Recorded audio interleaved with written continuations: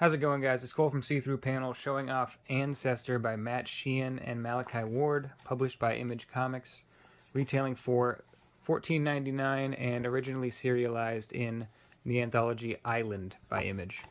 Before I get too deep, I'm not going to be spoiling anything explicitly, but this book is both simple and complex at the same time, and by that I mean me saying one simple thing can really have an effect on your perception of the book, so I think it's best read first and talked about after. So I'm going to be pretty vague here, just talk about some general themes and things like that I think are important, but that don't spoil a lot of the book. But I will say, getting past the halfway mark on this review, that's going to be spoiler territory because of the art.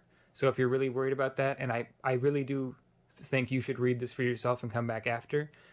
It's really that different of a book from my usual reviews that I think, yeah, just grab this. It's really, really cheap compared to a lot of things you can grab in terms of comics, and it's really, really nice and a fantastic reading experience. Anyway, I got this at the beginning of March. I read it the first week of March, and then I raved about it a bit in my March haul video.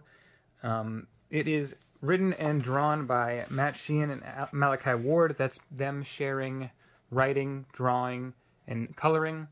I believe Malachi Ward inks it, but they both, Matt Sheean pencils and Malachi Ward inks it. So, starting off here, I'm not sure if you can tell from the video. I hope you can. You can hear it for sure.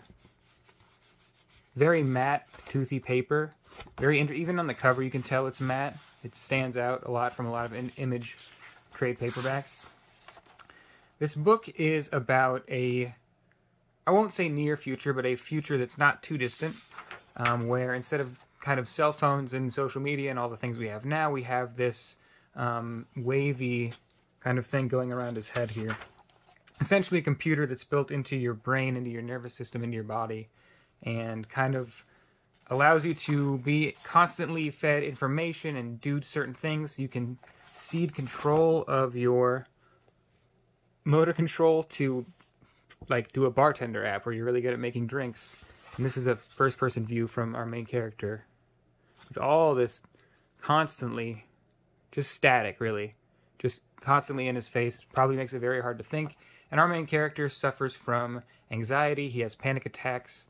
That isn't a huge part of the story, but I think thematically it's very important, even though it's not used super heavily in the story. I think it's used perfectly where it doesn't need to be about he is not a person with anxiety. He is a person who deals with anxiety, and the things that happen are not directly related to or because of that anxiety, but they do affect each other. And we basically have a bunch of work friends going out to a party with a very eccentric kind of rich figure. I'm not sure if he's a millionaire, billionaire. And when they get to the place, service is out. They call it the service. That's their kind of all this wispy stuff.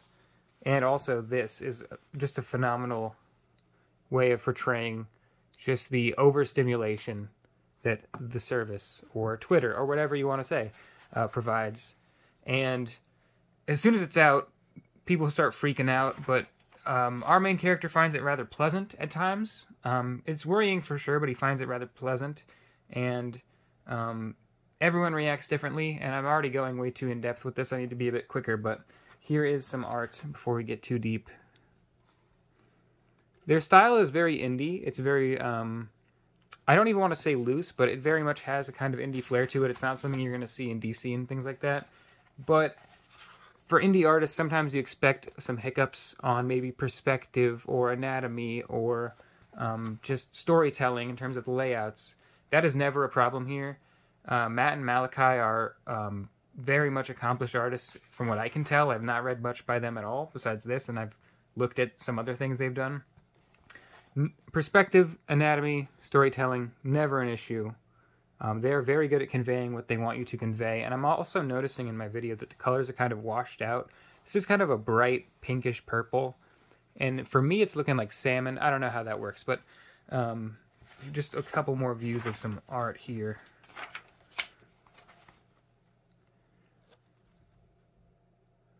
And this is where I'm going to stop talking about the story. The story takes place at a party with this service that's out. It makes everyone more on edge, but also some people get kind of more easygoing.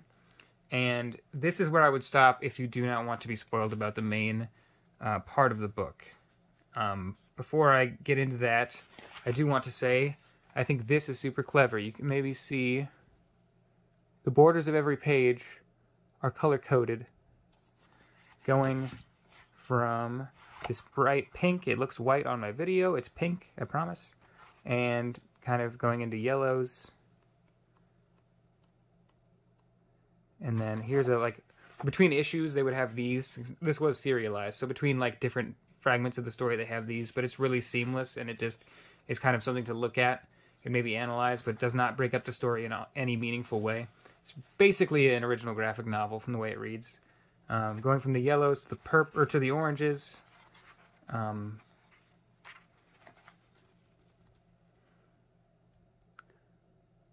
Our host is maybe not completely off the service as he wants everyone to think. Going to a dark, dark red and fading to a black.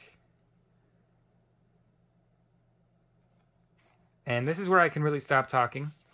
I'm just going to flip to some pages. These may be spoilery. If you're not planning to read this yourself, this is fine, but I think this really affects the story going forward. Without explaining things, it gets a little weird. As you can see, this crazy looking character here. Here is the kind of climax of the first act, I would say.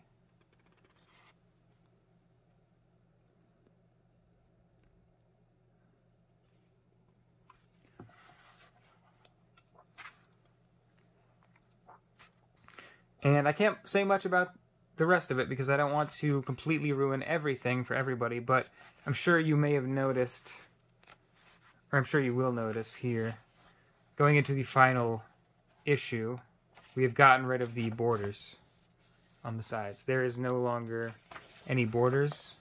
See here how the art ends at the very, very end of the page, whereas before we had these borders across.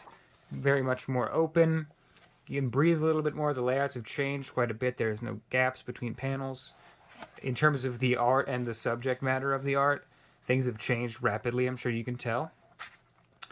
But although it essentially is much less human than the first act, this final act very much rings true emotionally for me, and I think it works super, super well. And I can't talk much about that, but I think this book is awesome. I'm sorry I had to be so cryptic about it. It's about anxiety, it's about transhumanism, it's about the singularity, it's about kind of letting go of all these things like the service, which would basically just be, you know, social media, the constant inflow of information that we yearn for now. And this has a lot to say about that. It also has a lot to say about art, I think, in a broad sense, and the ending is just absolutely insane to me. The transhuman element really kind of goes crazy, and you can see the art's a lot different. Like, just in terms of subject matter, the style really hasn't changed, but in terms of subject matter, we are cosmic.